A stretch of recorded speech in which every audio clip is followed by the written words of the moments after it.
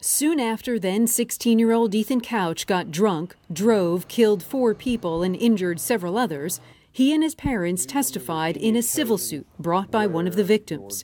In these 2013 deposition tapes obtained by ABC News, Ethan Couch talks openly about his drug use. Taking Valium, hydrocodone, marijuana, cocaine, Xanax, Vyvanse. I think I tried ecstasy once. So where did it all go wrong?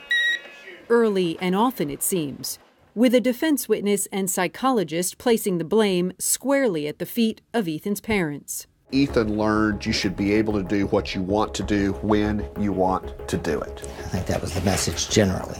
His father denying any blame. Did you teach Ethan that indeed because your family was wealthy that the rules didn't apply to you? Never. But that doesn't square with Fred Couch's own behavior during a DWI stop in 1992. Did you tell the arresting officer, I make more in a day than you make in a year? Probably.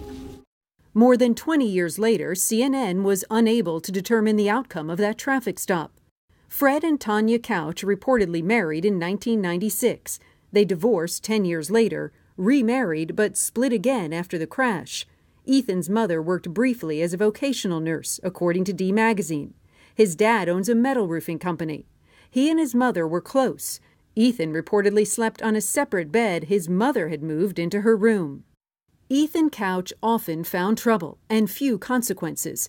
At 15, he was caught drinking in a parked pickup with a naked, passed-out 14-year-old girl. He wasn't punished.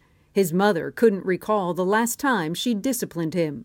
You understood, did you not, that he was likely to continue the drinking and driving if there weren't consequences? I should have known that, yes. I really didn't think that would happen again.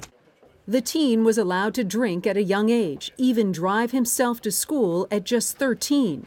When the head of the school questioned that, his father threatened to buy the school. And when he didn't buy the school, he pulled Ethan out of the school. Yes, he did. Ethan Couch's father found trouble too, once posing as a police officer during a disturbance call, even displaying a fake badge. He was charged with false identification and is awaiting trial. Now Ethan's mother may be in hot water too, on the run with her son. Randi Kaye, CNN, Miami.